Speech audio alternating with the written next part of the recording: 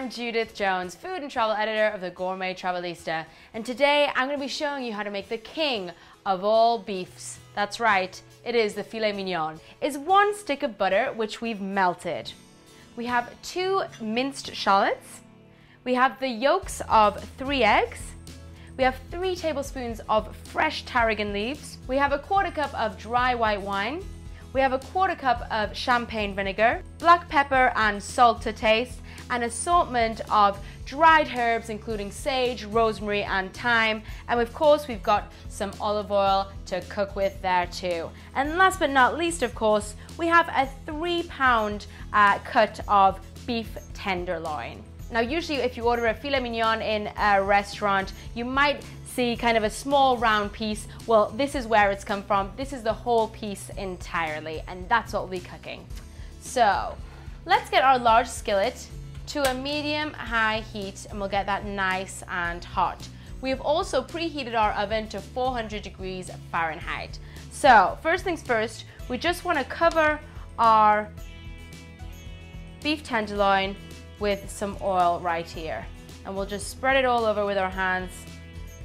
Be nice and generous with that. We'll get it all covered up. Okay, then let's get our salt and pepper, and we're gonna just season that all over on all sides with it there, like so. And let's get our black pepper and our other herbs on there too.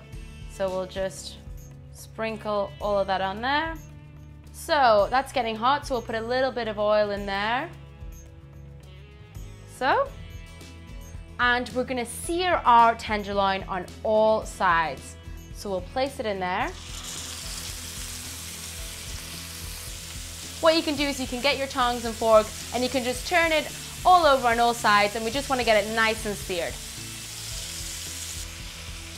Great. So the idea is not to cook our filet mignon, it's just to be able to sear it and get a nice brown color on all sides.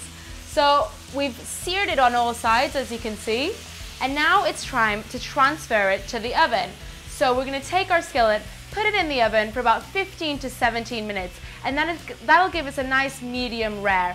If you want it a medium, put it in again for an extra 3 minutes. So we'll put that in the oven and we'll come back. So as we have the filet mignon in our oven, we're gonna make up our béarnaise sauce. So first of all, we're gonna put in our wine and champagne vinegar, and we're gonna add all our shallots to the pan, to a small saucepan. Go. And we're also gonna add in half of our fresh tarragon leaves. These are wonderful, wonderful herb. Give that a little stir. And we're gonna let that simmer and reduce to half. So now that our béarnaise reduction is done, we're gonna get our blender and we're gonna add our 3 egg yolks. Get all that in. And then we're also gonna add our béarnaise reduction to that.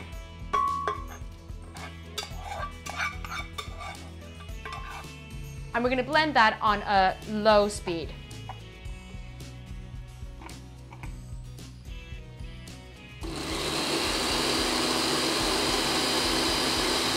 So once that's all combined together, we're just gonna lift our lid here. We are gonna pour in 1/3 of our melted butter on a medium speed.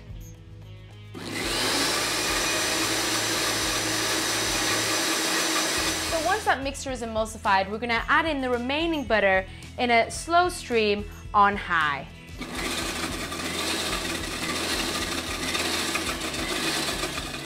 Okay, and then last but not least, we'll add in our remaining tarragon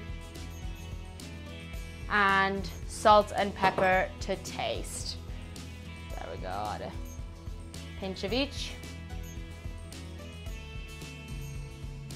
And we're gonna give that a good pulse.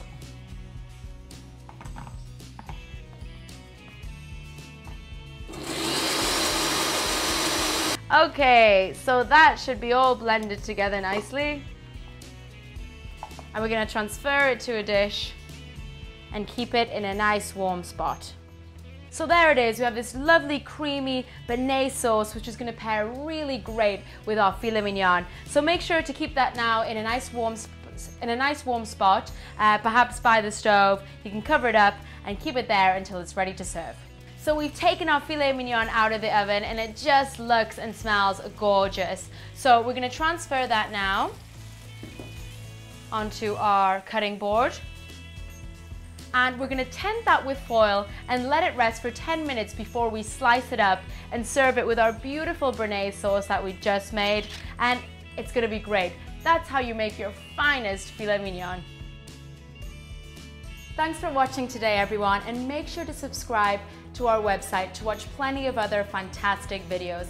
And if you have any email requests, you can email requests@mahalo.com and we'll be sure to answer any questions and queries you might have.